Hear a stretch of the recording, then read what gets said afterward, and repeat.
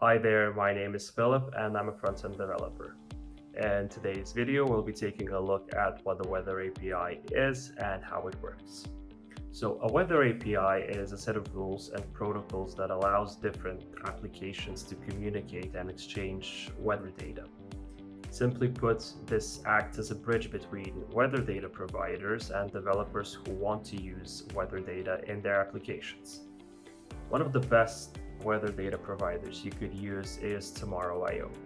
This is because Tomorrow.io offers more than 80 different data fields, including weather data, air quality, pollen, road risk, and fire index, allowing you to build an incredibly detailed weather app.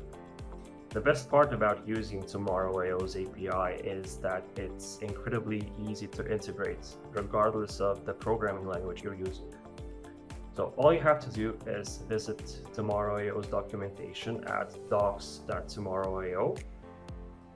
Simply head out to, let's say, weather forecast, and choose the programming language that you'd like to use. Let's say that we're using JavaScript. Then you simply place your API key here, copy the code snippet, and use it in your code. So there you have it. Now you know what the Weather API is and how it works. Thank you for watching.